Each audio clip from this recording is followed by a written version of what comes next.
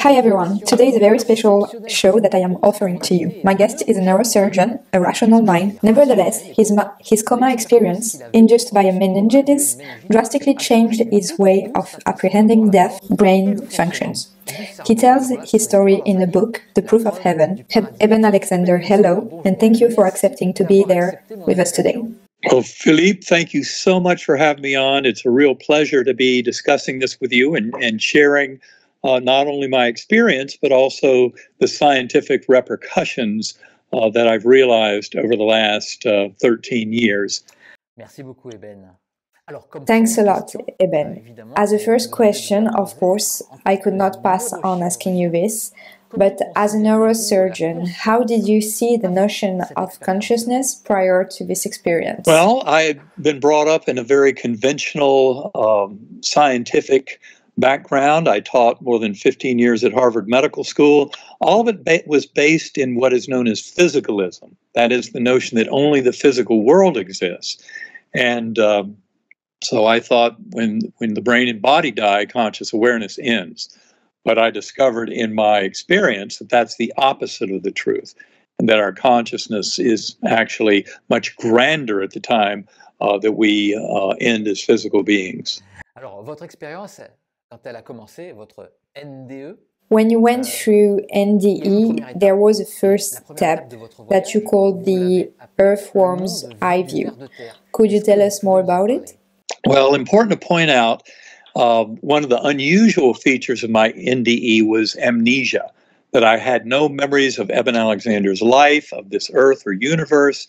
It really was an empty slate, which was very important for the journey. It all began in that earthworm's eye view, a very primitive, coarse, unresponsive realm, like being in dirty jello or underground. I had a strong memory of roots or blood vessels, some tangibles around me, but I had no body awareness. And it sounds like a kind of a dark and foreboding start, which it was, but luckily it led into much richer and more brilliant territory. Alors, c'est devenu beaucoup plus lumineux. Est-ce que vous pouvez nous raconter le passage more bright? Could you tell us about this transition from a dark world to this magical paradise?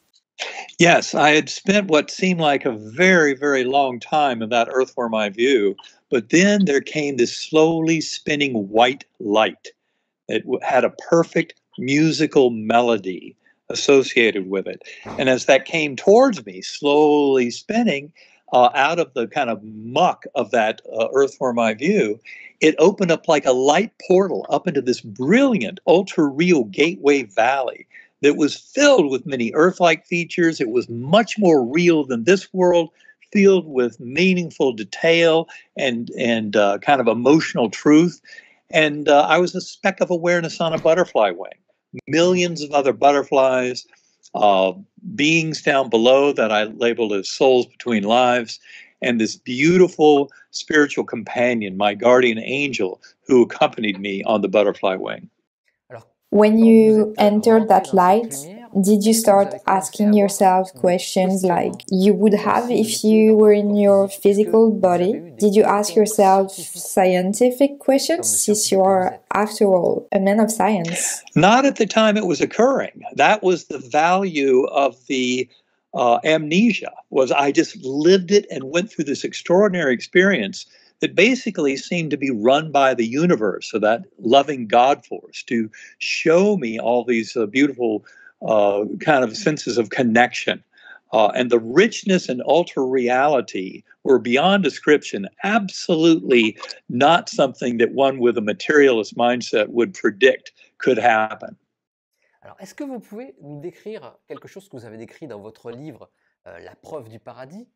Can you describe to us this world that you described in your book, Proof of Heaven, as a world of complete darkness, but at the same time full of light? It's really difficult to picture for us who didn't experience this. Well, that was really the next level of my journey. So a lot of things happened in this Gateway Valley that had the earth-like features, but rich spiritual powering to it, like swooping angelic choirs above. But then I moved to the next level. That's what you're talking about. That was the core realm. And what I actually witnessed was all of space and time in the material realm collapsing down, that entire spiritual level with a different ordering of causality that I call deep time, all of that collapsing down as I ascended through a light portal that again was associated with music of those angelic choirs, and entered the core. The core is where all paradoxes, all dualities completely resolved into that oneness of kind of experiential knowing and creative power of the universe. The core realm is furthest from any possible description from our earthly language, and yet it is so natural, and many who have had NDEs can identify with that rich sense of that kind of ultimate realm beyond the boundaries of the kind of earth-like level. Est-ce que il est possible, avec des mots humains, encore une fois, de pouvoir décrire cette musique angélique? Is it possible to give us a description of this angelic music? What kind of instruments were used? Was it? Well, it was really kind of an idealized form of music. I mean, the actual experience of it, I do not believe could be duplicated by any kind of music in this realm. Although I've heard beautiful music in this realm that to me had kind of the emotional resonance with what I heard on my journey. And that would be, for example, some of the real classics like Greensleeves is a perfect kind of melody that resembles, in my mind, what I heard that ushered me from the Earth Were My View up into the Gateway Valley. And then I would have to resort to some of the most beautiful music of, say, Samuel Barber, or the just really rich Pavarotti, some of the most soul-rending music from beautiful opera or something like that. I mean, it's really just extraordinarily rich, and the closest overlap would be with some of the most beautiful kind of eternal pieces of classical music that I've ever heard. Claire de Lune, Debussy, music like that. Alors, tout à l'heure, vous parliez de la réalité. C'était une expérience la plus réelle. Later on, you said that this was the most real experience of your life. Has your definition of reality changed since then? How do you consider the world we live in? Well, I would say reality kind of incorporates and analyzes and attempts to explain every bit of human experience. So that includes not only our consensus reality in these bodies in the material realm, but also dream states, and, for example, states induced by plant medicines, entheogens, what some people would call psychedelic substances, and meditative experiences, prayer, spontaneous epiphany, explaining every bit of what humans ever can and do experience. That is what any kind of notion of an underlying reality needs to support and explain. So it goes far beyond just our consensus reality in this material world. And I would simply add, if I could, yes, that any modern statement about consciousness absolutely must incorporate a robust explanation of the findings in quantum physics, because anyone who thinks the material world exists out there as an objective reality independent of us has not done their homework of where modern quantum physics absolutely demands a mental layer of the universe and the primacy of consciousness. Alors, vous parliez tout à l'heure de psychotropes, de drogue. Est-ce que vous avez eu la curiosité? You previously mentioned the use of psychotropes. Have you tried to find the door of paradise using some drugs like LSD or mushrooms? Of course, I mean under medical supervision.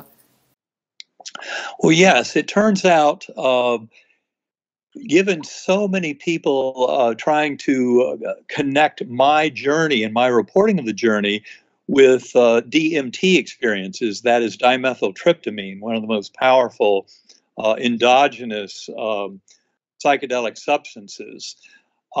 Yes, I did participate in a study, an experience using 5-methoxy DMT, which is the most powerful form of such entheogenic substances.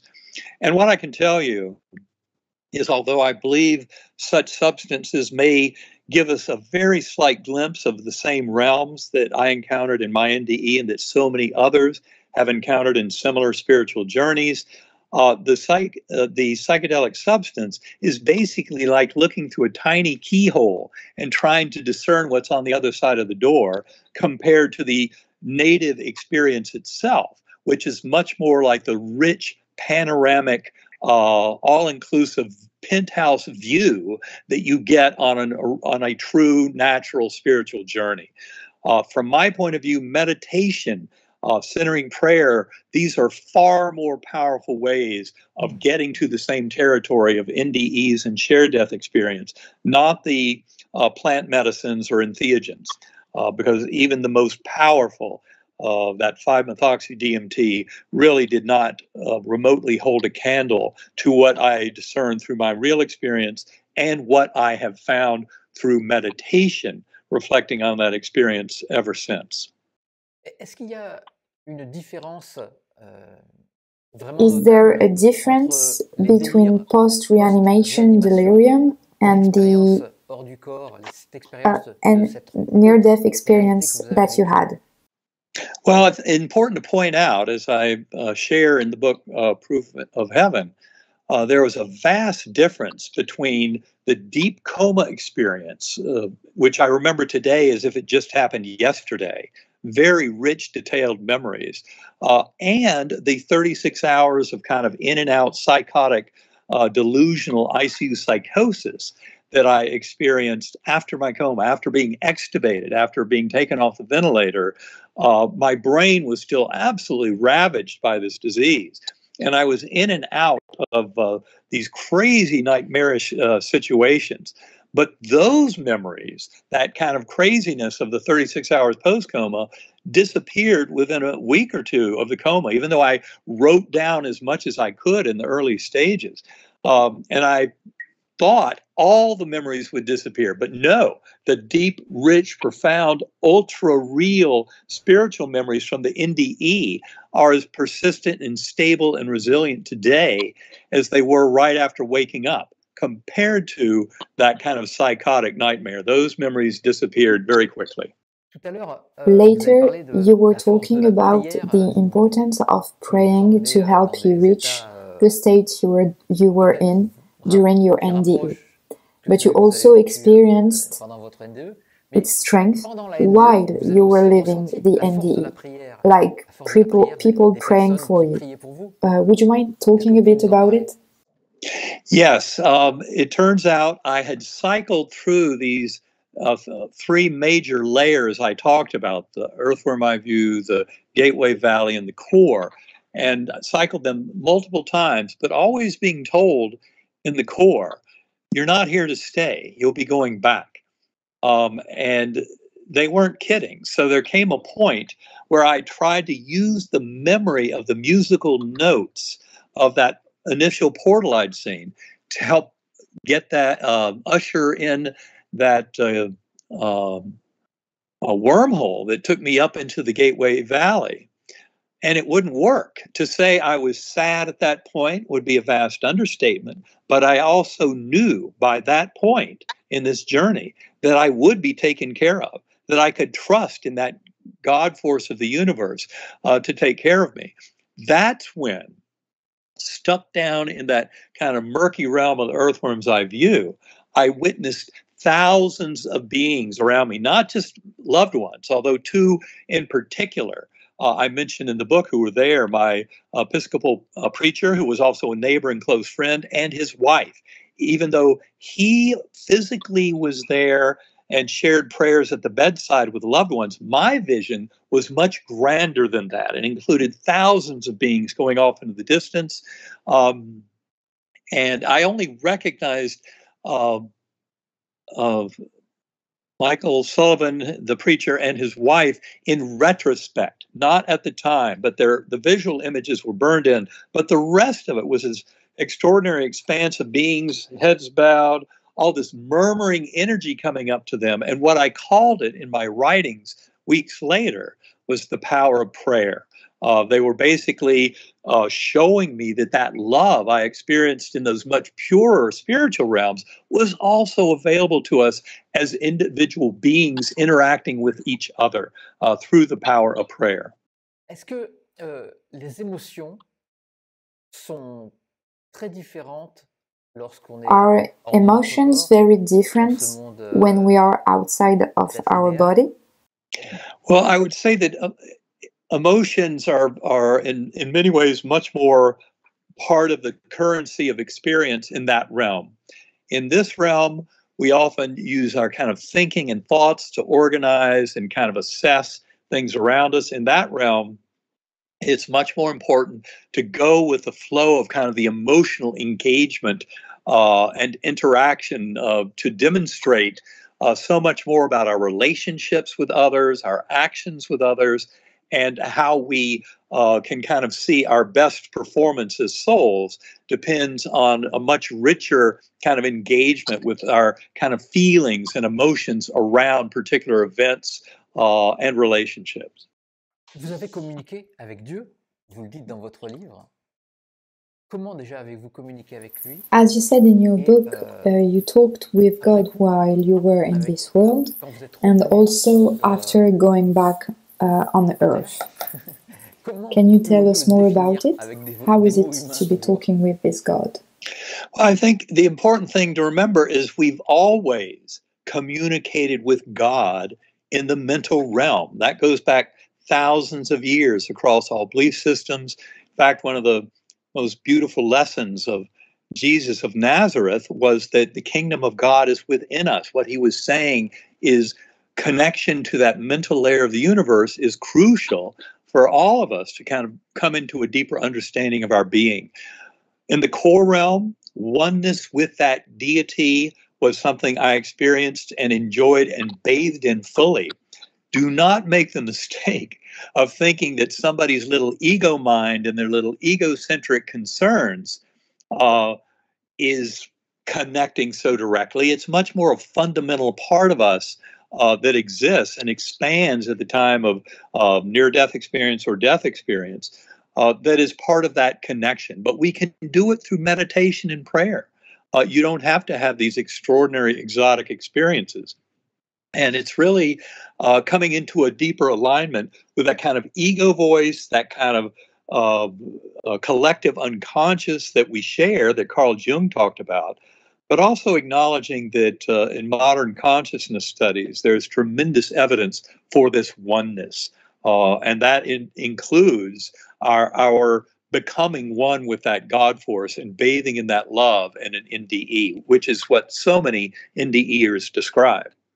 And I would simply add, though, that it was very clear to me in coming back to this world that, I referred to that infinitely loving God as Om, but don't get lost pretending that your definition of whether that's God, Allah, Brahman, Vishnu, Jehovah, Yahweh, Great Spirit, that any of those are wrong. It's important to acknowledge that deity, as so many NDEers will share, no matter what their religious background, is one of love, compassion, mercy, kindness, acceptance.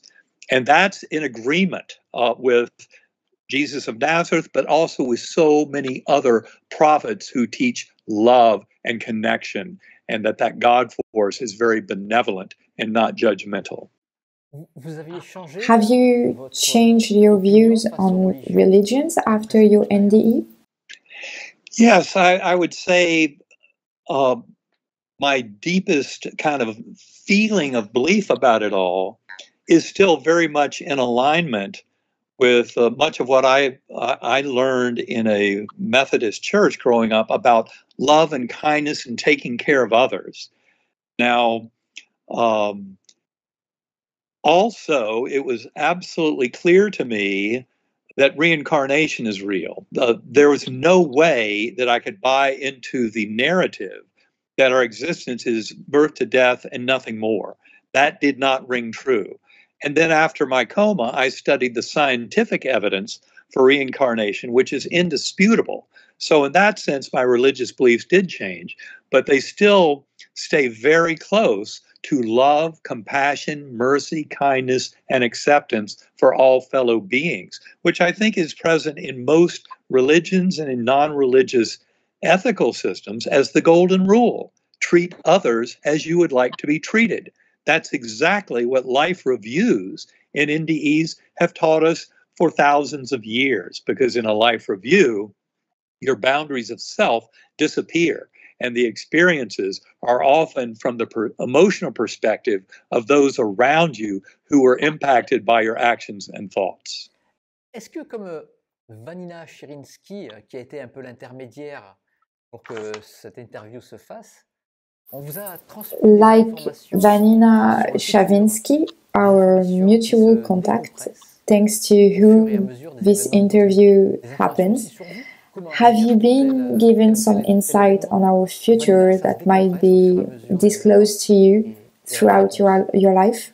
Well, yes, I mentioned briefly in Proof of Heaven, but I did have these absolutely astonishing visions of civilizations advanced far, far beyond where humanity is now.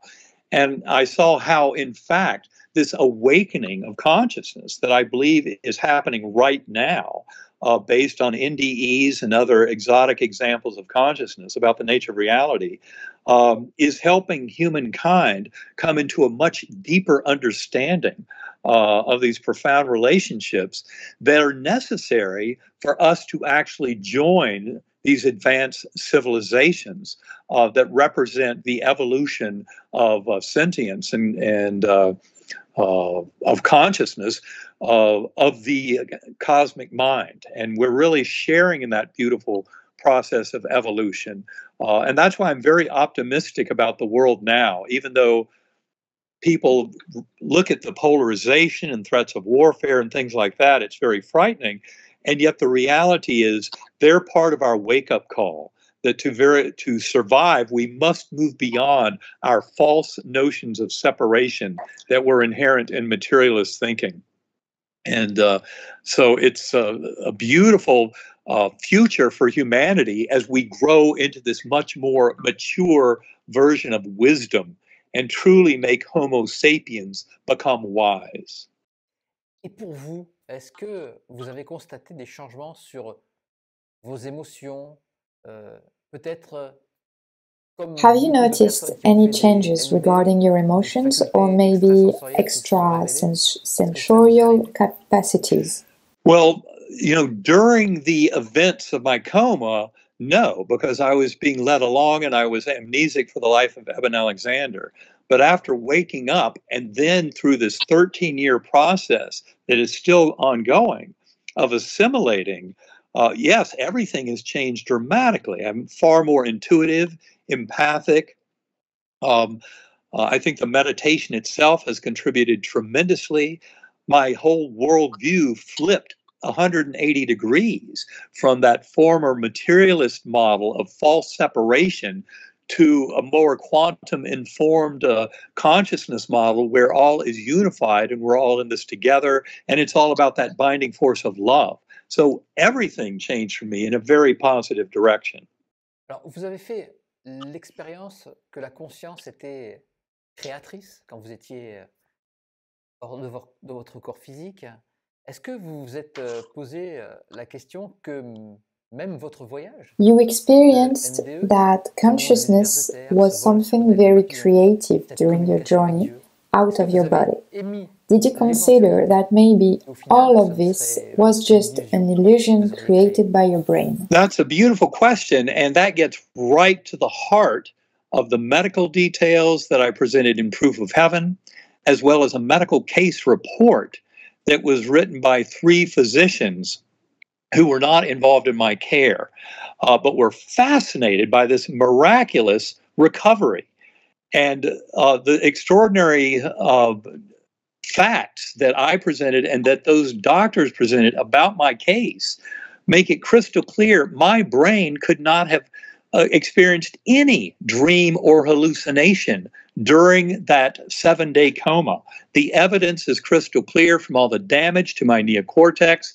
If you read the medical case report, which is available on my website at ebenalexander.com with the September 2018 blog posting, but you'll realize there's no way that this experience was a hallucination or kind of dream or confabulation, because my brain was gone.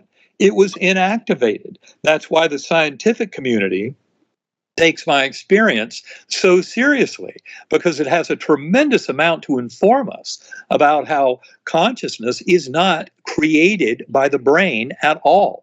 The brain is a filter or transceiver, but our consciousness is ultimately something much richer and more eternal than that. Was it hard to talk about all of this when you got out of coma?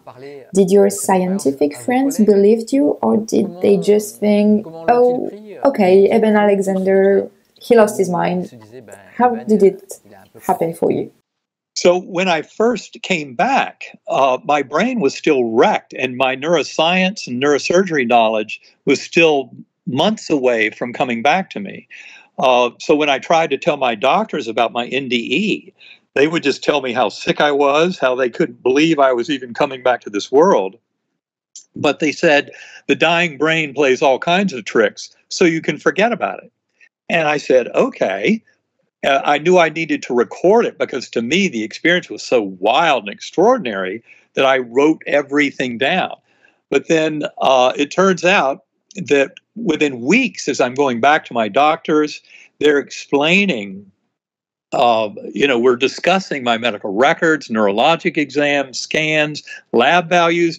I mean, this was not a brain that could have put together any kind of dream or hallucination at all.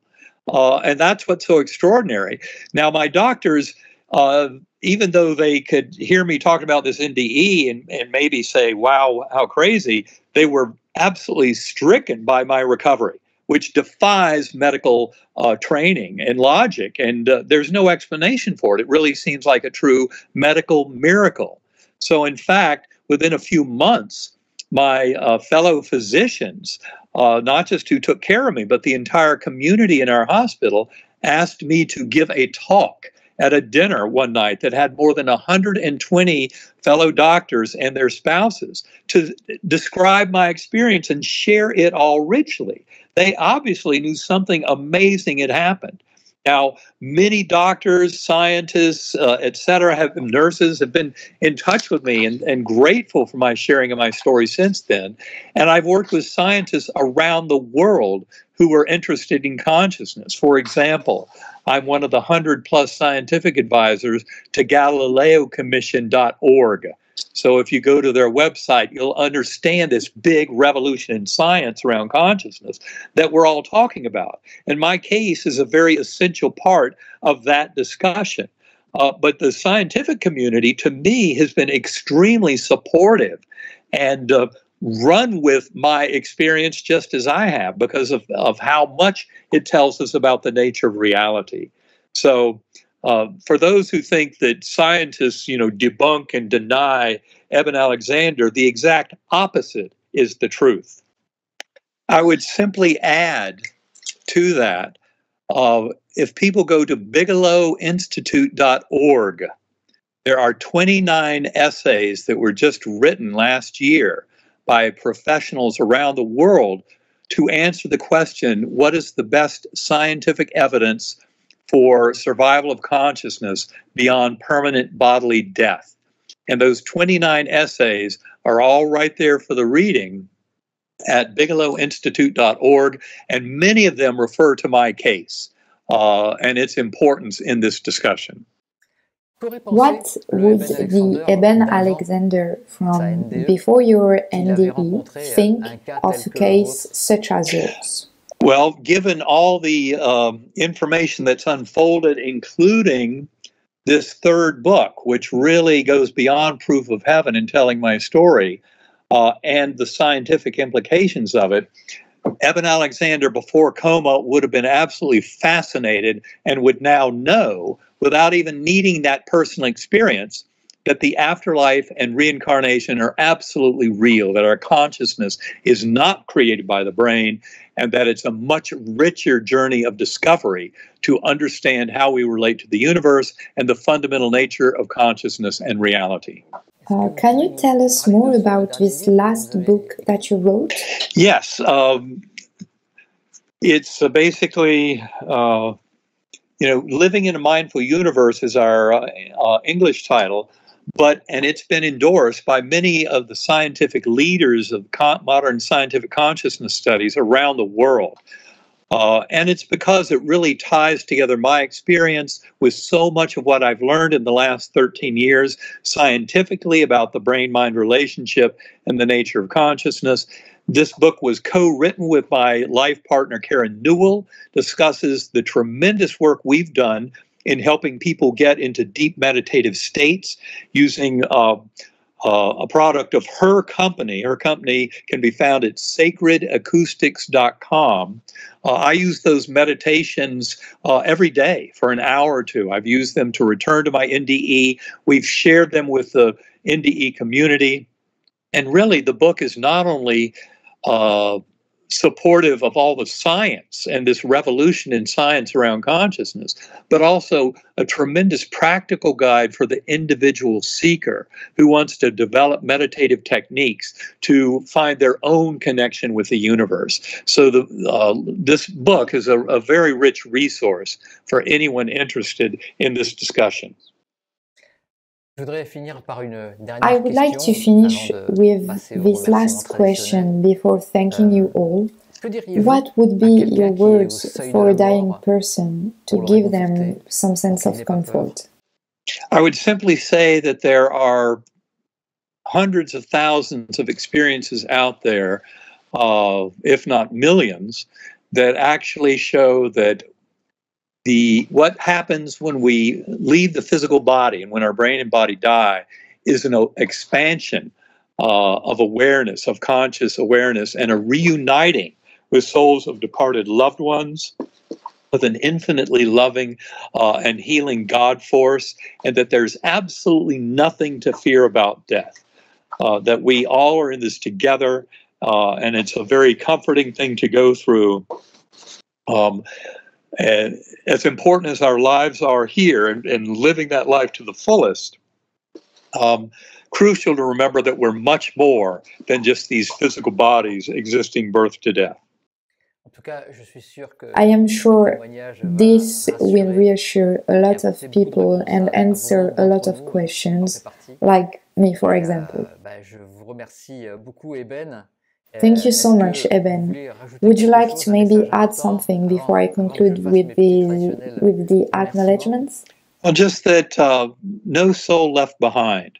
This really involves all of us, this awakening process for humanity at large, and just join in the great kind of joy and optimism that this kind of awareness can bring to us all. Bring that love and sharing into your heart, share it with all that you know, and this whole world will become a far better place. Eben Alexander, thank you for sharing all this with us and for your availability. Thank you, Chiara, for the translation. Thank you to you who watched this video. Do not hesitate in sharing it if you liked it. I would also like to tell you that my channel lives greatly thanks to you and thanks to your donation. There is a PayPal link in the description if you wish to support my work. Many thanks to all of you who will.